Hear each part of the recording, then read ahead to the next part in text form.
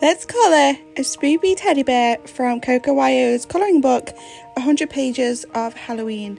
I love this page so much and I'm really excited to get stuck in. So I thought I'd film a couple of little clips of each of the little things that I'm colouring on here. Ignore the blue things, they aren't finished. But here we're going to colour in the teddy bear. It's a Spoopy one and it's super cute.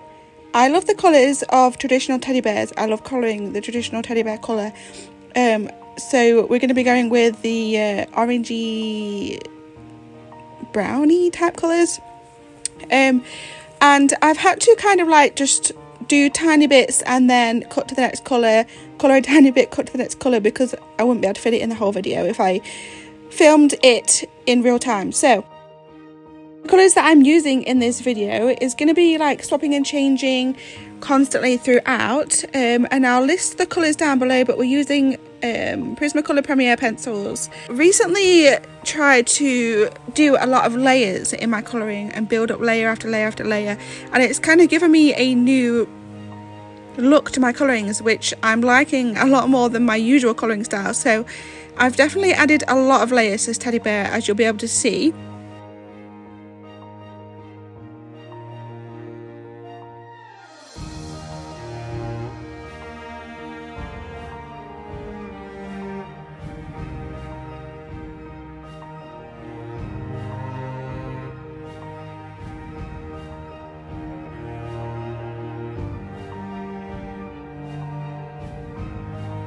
At the final stage of this, I always go on really hard, well, press on really hard with the lightest colour in the pack and try and like blend it all together. So you've kind of got to trust the process when colouring like this, because when I first start out colouring these, I really start to wonder what the hell I'm doing and should I just give up and start a new page because this looks weird. But trust the process and hopefully it looks like semi-okay at the end. Let me know if you have this colouring book, by the way. It's really good. I love it so much. I love all of Coco Wyo's colourings.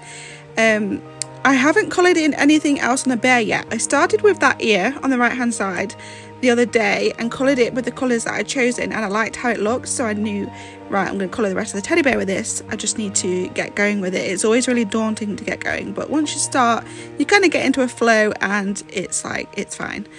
Here I've added quite a few of the darker layers on top of the lighter layers, just because sometimes, like in the past, what I would do is I would have put a light, a medium and a dark down and that's it. So I would have put the light first and then I'm going to go in with the dark on top and then mix it together with the medium.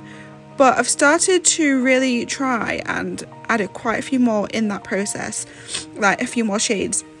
So I've added like it's more of a reddy brown on top, and then I've gone in with an even darker reddish brown on top of that, and then added the black, because I find that when you do add black for the darker areas or the darkest brown that you're using, it doesn't end up the exact same colour as that pencil.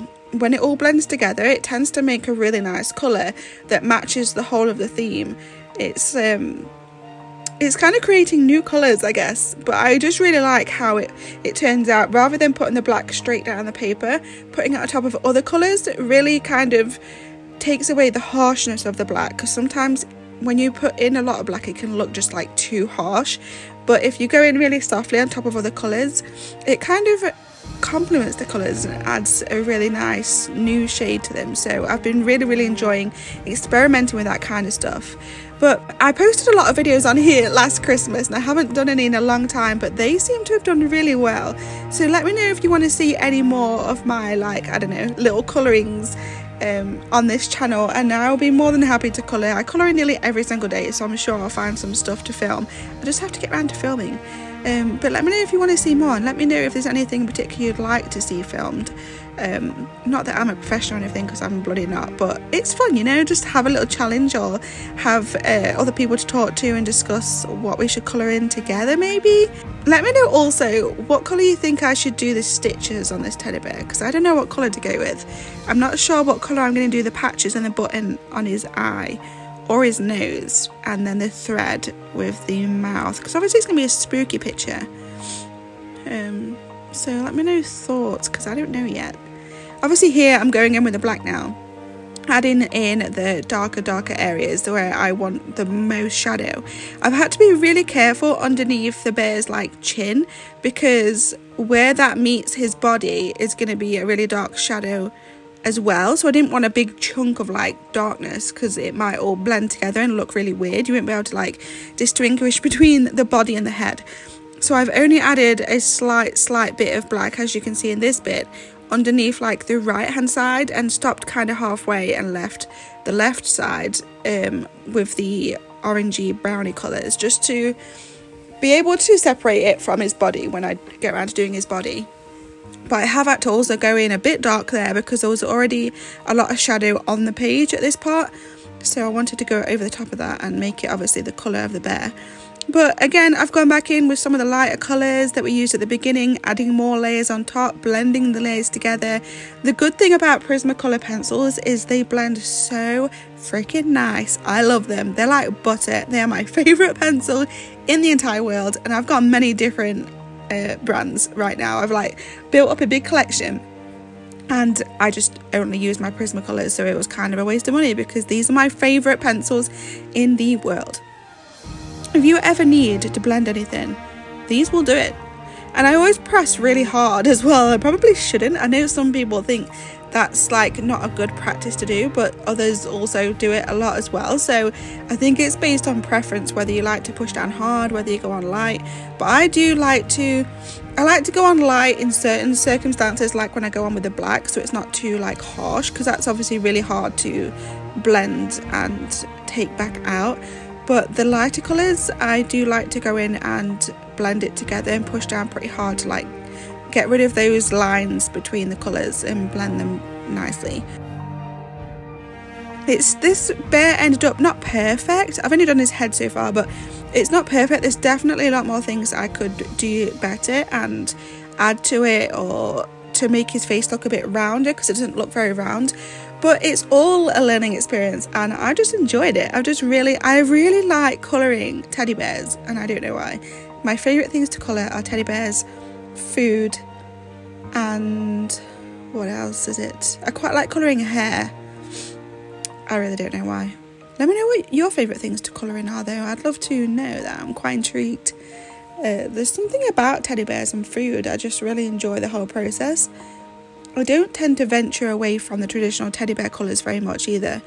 I coloured in a teddy bear for Christmas a couple of years ago, like it was a bear in a stocking. It's on my Instagram page, and I did that almost probably the exact same colours that I've done this one, because I just really like how this colour comes out on a bear.